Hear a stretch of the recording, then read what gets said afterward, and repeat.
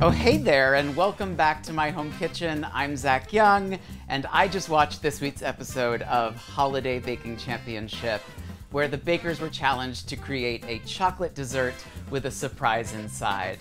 So I'm taking this challenge into my own hands on this week's episode of Holiday Baking Championship Extra Sweet.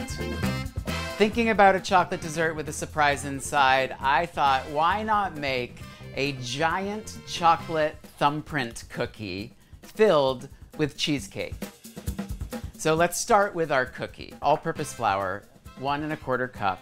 We'll add 1/2 cup of cocoa powder, not Dutch processed. The acidity of the cocoa powder here is important.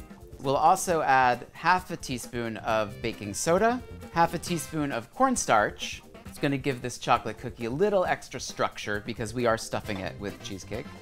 And 1/2 teaspoon of kosher salt, because salt and chocolate, perfect combination.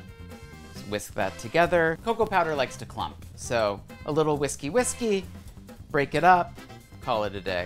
In my mixer, you can use a stand mixer or a hand mixer.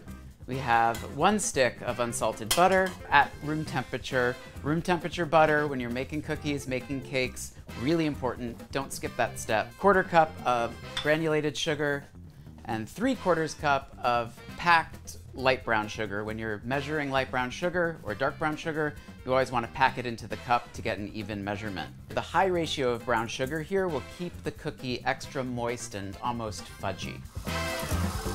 And our sugars and butter are creamed, light and fluffy. That's going to add this lift to your cookies. To our butter and sugar, we'll add 1 whole egg and 2 teaspoons of vanilla extract.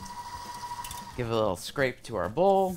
Want to make sure that the butter, the sugar, the egg is all one even mixture. You don't want little pockets of butter in your cookie because it'll make it spread weirdly. We'll add 1/2 of our dry ingredients. Turn our mixer to low. And you don't want to dump all of your ingredients right now because it won't mix evenly. So we kind of temper the mixture with some of the dry, start incorporating it, and then we'll add the rest of the dry. It went from smelling like cookies in here to smelling like brownies. It's a baking costume change. We're mixing our cookie dough just until we see the flour and cocoa powder disappear. Being hypnotized by the mixer. And now, let's double down on our chocolate. We have 6 ounces of white chocolate chips and 6 ounces of chocolate chunks. If you want to use chocolate chips here, you totally can. I like the chunks, I like the size of the chunks, I like the melting surprise in the cookie. This week's episode of Holiday Baking Championship was about a surprise inside, so if you don't like white chocolate, you could use all dark chocolate. You could use milk chocolate. You can play with your chocolates. You can use, you know, a chili spiced chocolate bar and cut it into pieces. Make your own chocolatey adventure. And I'm mixing these chips and chunks in by hand because I don't want to overmix the cookie dough. There you go. That was bad. So we'll take our beautiful cookie dough and we'll scoop 1/3 cup balls. So we'll make 8 cookies with this. You can play with the size here, but I think there's something really fun about a jumbo cookie. So we have our 8 balls of dough, and we want to shape these into 1.5 inch high cylinders. So essentially we're making a little cup, a little well to put our cheesecake filling. So with your thumbprint, we'll make about 1 inch little well. You want to keep this cylinder high so the cookie has somewhere to spread. So once you have your little cup, you can roll it in some sanding sugar. You can use regular granulated sugar. You could use raw sugar, or even powdered sugar would make like this kind of cool crinkle cookie. I would stay away from any sanding sugars that have color in them because that color will bleed into our cheesecake filling. Trust me, I tried it. It's not cute. And you do want to be careful about the thickness of your walls as you're making these little cups. You want them to be pretty sturdy. And now we'll freeze our cookie cups for 30 minutes to an hour for them to be totally solid And meanwhile, we'll make our cheesecake filling. This cheesecake filling, kind of like a cheese Danish filling, we'll start with 6 ounces of cream cheese at room temperature. So we'll just give this a little mix. And to our cream cheese, we'll add 1/3 cup of powdered sugar.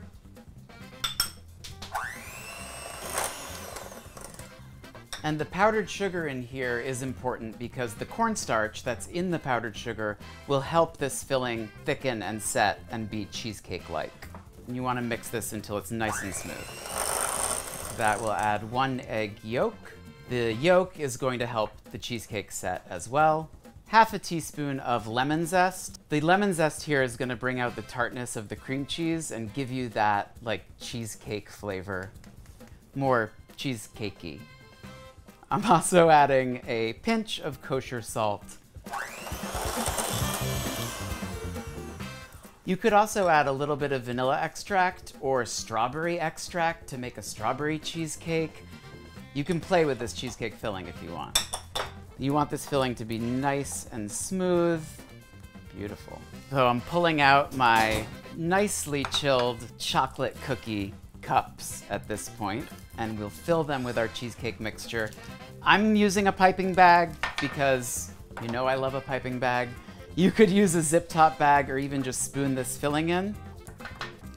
And you want to fill these just to the top.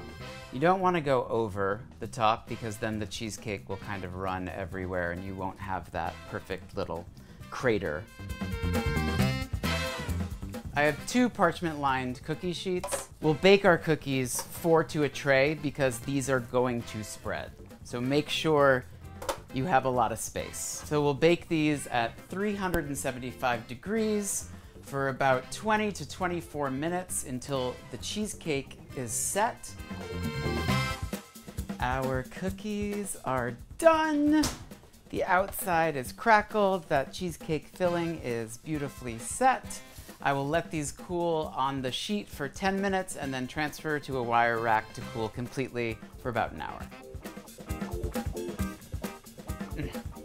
Oh my gosh. This is the best of all possible worlds, all right?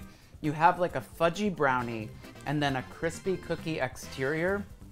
This creamy, luscious cheesecake filling. This is like the perfect dessert for the indecisive because you get it all. Thank you so much for joining me. I can't wait to see what inspiration I pull from Holiday Baking Championship next week. I'm Zach Young, and this has been Holiday Baking Championship Extra Sweet and Extra Large.